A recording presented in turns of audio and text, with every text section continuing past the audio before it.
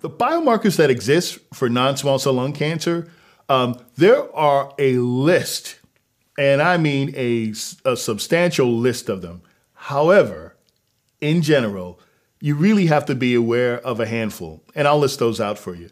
The most common one is EGFR, and I'll come back to that. That's called epithelial growth factor receptor. We'll talk about that for a second. The other is called RAS, KRAS specifically. The third is called ALK, A-L-K.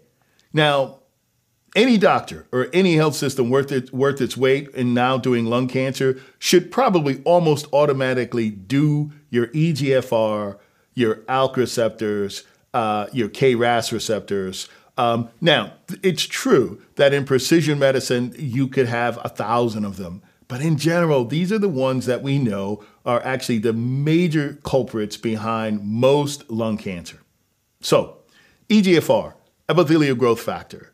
Again, meaning that we discovered that in a subpopulation of people who have an EGFR, if it's a specific type of mutation, it can be targeted with drugs. KRAS. We now know that the activating mutations of KRAS, which have been difficult to treat. We've been chasing the holy grail of getting a handle on KRAS for a very long time.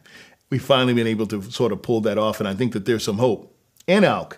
These are common markers that you should absolutely ask your doctor before they take the tissue samples. And again, I think most patients think that, well, I'm going to the doctor, they're going to tell me what goes on. No, the doctor will inform you, and you can actually help the doctor be better informed by making certain that in that discussion, you're saying, when you draw the panel, will I have the EGFR, the ALK, and the KRAS? And, oh, by the way, will you be adding other markers to that?